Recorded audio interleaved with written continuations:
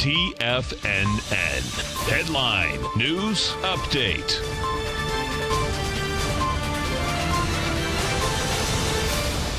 Good afternoon, everybody. I'm Tommy O'Brien, coming to you live from TFNN headquarters in St. Petersburg, Florida, 1 p.m. Eastern time on Tuesday. 3 hours left to go in the trading day. We got markets hanging around negative territory. S&P's negative by 5 points, trading at 29.62.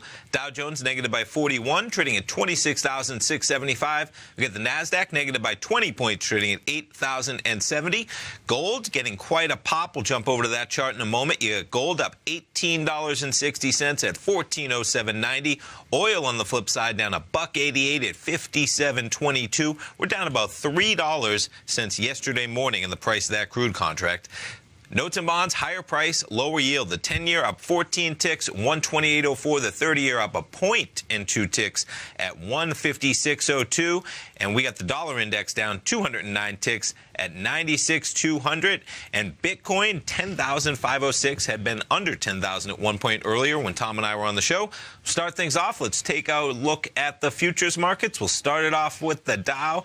And we've had some volatility in both directions this afternoon, I should say, but nothing too crazy in terms of the upper end of that range, just above 26,720. We spent the morning there. We trade lower, though, from 11 a.m. all the way reaching a low about a half hour ago. In the Dow, that low being 26,624, currently trading 26,660. NASDAQ 100, pretty similar story in terms of we get an acceleration to a low at about 1230 at 7770. Now 7777 in that NASDAQ 100. S&P's accelerating a bit lower throughout that 10:30 a.m. until 12:30 p.m. S&P's trading at 29.61.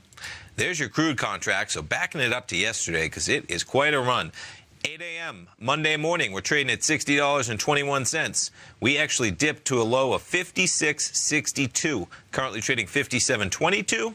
And there's your gold contract. Check out that run. Begins right at about 10 a.m., trading at $13.93, currently trading at $14.08, and the euro-US dollar trading $1.1305. Stay tuned, folks. We got our man Steve Rhodes coming up live right now with the Trader's Edge. Then, of course, Dave White live for the Power Trading Hour from 2 till 3. And Tom O'Brien wraps up the trading day live from 3 till 5. Dow Jones negative 55 points. S&P's in the red by 7. NASDAQ negative by 25. Stay tuned. Steve Rhodes coming up right now.